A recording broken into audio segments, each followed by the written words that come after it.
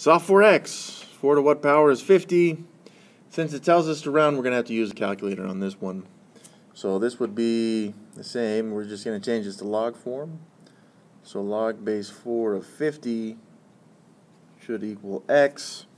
And if we plug that into the calculator, we'd have log of 50 divided by the log of 4. And yeah, so on my calculator, this is what it gave me, 2.82193. So as you have said, yes, it would be 2.8219 would be our actual answer there.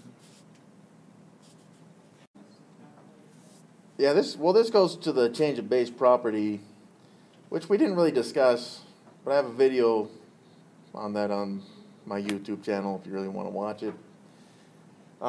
We did change the base, right? We started with this base 4 stuff right here. What are the bases on these logs?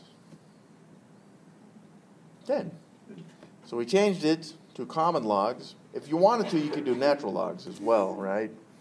You could say I'm going to do the natural log of 50 divided by the natural log of 4 rather. And you should get the same answer.